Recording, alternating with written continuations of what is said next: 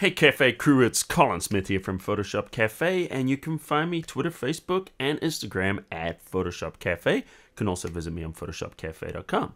Alright, today I'm going to show you some things with type that you might not even be aware of you can do in Photoshop. There's actually a lot of things we can do with orientation, so I'm going to show you how to do type on a path, and then I've got another cool little trick I'll show you at the end. This is going to be quick, so let's get started. So first thing I'm going to do, here's a photograph. I'm just going to grab the pen tool here, and then I'm just going to click up. I'm going to go down, and let's just create a nice little kind of a curve here. That'll be kind of fun. All right, so the next thing we're going to do is we're going to grab the type tool, and this is how you do it. If you look in here, you'll see there's no align to type here or type on a path option. What you do is you move it over, and then notice how you see that little wiggly thing there at the bottom of the type tool. Click on here, and now we type in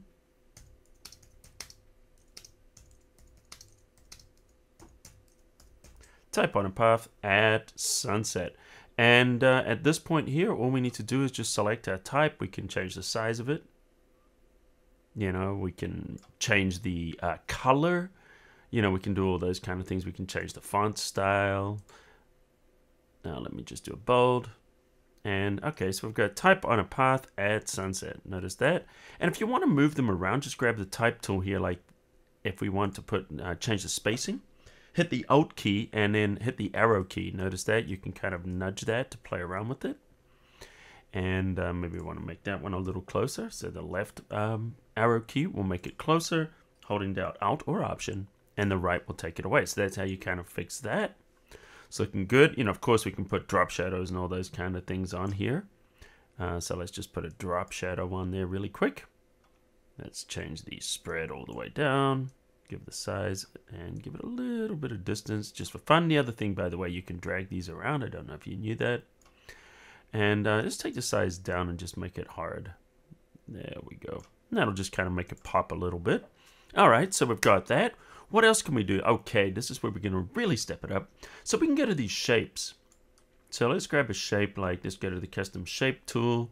And just for fun, we'll grab something like a love heart. Okay, because, you know, we all love the sun. Now, under the options on the left, we want to make sure we choose path.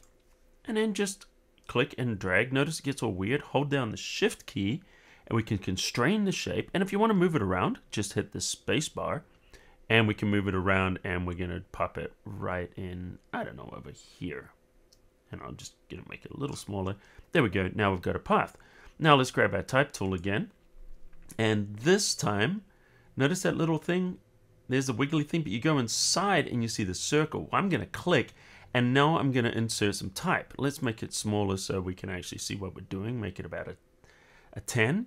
And now, you know, we could type that in, or we can go up here and we can go to the type tool, go down to paste lorem ipsum, and boom, it'll put the text in there. Click away, and there we are. We were able to create that love heart. Now, of course, if you want to make it stand out a little bit more, just go like that. Change the font to maybe something like just a regular font, and maybe drop the size down a little bit. And if we need to paste some more, we can always do that. Just go into the type, of course, and paste lorem ipsum again.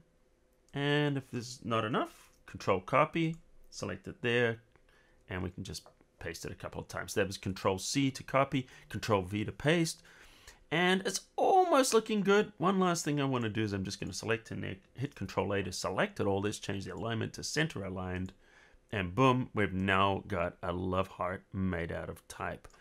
So anyway, guys, as I promised, short and sweet, some cool things you can do with the type tool that I bet you maybe you didn't know, or maybe you did, but I hope you enjoyed it. If you did, hit the subscribe button right now and subscribe to our YouTube channel, and you'll get at least one new tutorial every single week.